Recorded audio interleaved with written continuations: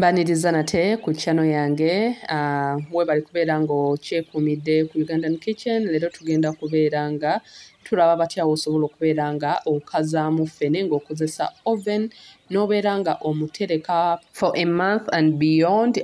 It is a healthy snack gy'osobola okubeera nga providingira family yo, gy'osobola okubeera nga okolamu business n'obeera nga oggyamu ssente. So yeah, kwaniriza wano nga tuli mu kubeera nga tusala ffene bw'otyo nga bw'olaba. Kyabadde kinene nnyo ate nga kyabadde tekyengedde nnyo nga tekiseberedde because omwetaaga ffene ono abeere nga akyalimu ako akakaluba katono, tomwetaaga kubeera nga ayengedde nnyo. Buli waba nga ayengedde nnyo abeera alimu amazzi mangi.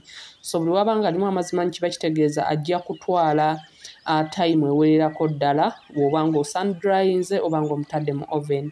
So omakinga sure nti no waba yakengera bw'ati w'obeera nga okoleramu snaaka eno. It has been a while mbadde ndudde okupostinga, mbadde siri bulungi, mbadde ndi mulwaddemu, but alhamdulillah right now I'm okay. Ssenyiga yali annuma, it wasn't something much, just flu. Oyo abeera strong, oyo abeera nga akuleetera omusujja. But yeah, alhamdulillah right now I'm okay. So tubeera wano nga tusalamu kifene okijjamu ekyo ekitima n'okisalako bulungi nnyo n'obeera nga okicleaninga amasanda n'ogajjamu, then tugenda maaso okubeera nga tujjamu ensigo. Tetugenda kuba nga tuzisuula kuba nayo nina recipe yaazo ngenda kubeera nga njibaleetera.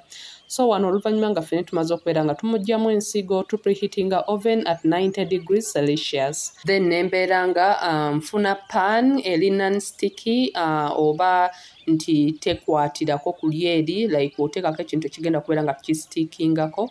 Usually when mba nkozesezza pan eri oba tray eya oven mbeera nga nteekako parchment paper, naye ku eno tray in particular oba obakinga cookies oba obakinga kyonna kye mba nsazeewo okubakinga seetaaga kubeera nga nteekako baking paper lwa nsonga it is non-sticky. So mbeera nga kati wano ngezaako okubeera nga nkola size eziri moderate ez'enkanankana nembeera nga mbakinga bw'otyo nga bw'olaba. Olwadde oven ebadde eri mu preheatinga for like nga 20 minutes nga bwenkola ku ffene ono. So kati wano omuteekawo n'obeera nga omuteeka mu makkati mu oven.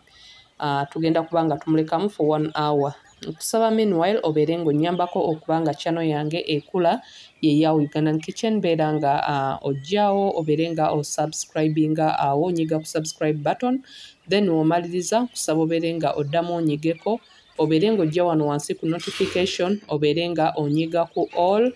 Awo kiba kitegeeza nti ojja kubeera notified lwemba nga nina video yonna gye ntaddeyo ku channel yange. So obeere ng'osubscribinga, olikinga, osharinga, and leave a comment below. Let me know what you think about my recipes in the comment section.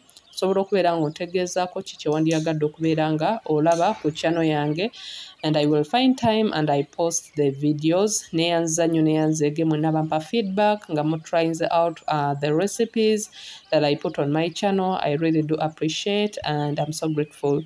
So wano osobola okulaba nti within like an hour and like 10 to 20 minutes ffene ono abeera nga adryinze bulungi. Nabekinze tray ezabadde ziwererako ddala, zabadde nga wakati w'ennya ku 6 eza ffene ez'enjawulo nga nrotatinga, mba nakajjayo no nga nzizaayo tray eno endala, mba nakajjayo eno nga nzizaayo endala, like that, because nga bw'otyo bw'olaba kifene kyabadde kinene so kiba kitegeeza ffene yavuddemu awererako ddala. Bw'otyo osobola okumulaba nti no adryinze bulungi.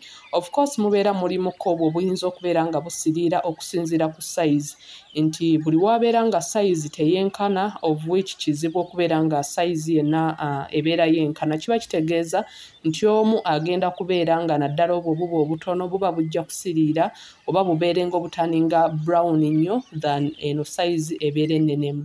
So obwo bwe butyo mbeera nga ngenda mbulondamu nembeera nga mbuteeka ebbali then nendekamu ono abeera nga brownize bulungi ng'era nga akaze bulungi. W'obeera ng'omubekinga mu oven kasita 1 hour clocking atandika okubeera ng'omukyekingako because within no time oyinza okwesanga nga akusiriddeko. So omakinga sure nti no after like an hour beera nga at least omukipingirako eriiso okubeera nga weewala okuba nga yenna ataninga so brown oba nga n'obumu bubeera nga busirira naddala obwo bubeera nga bulimu obutonotono.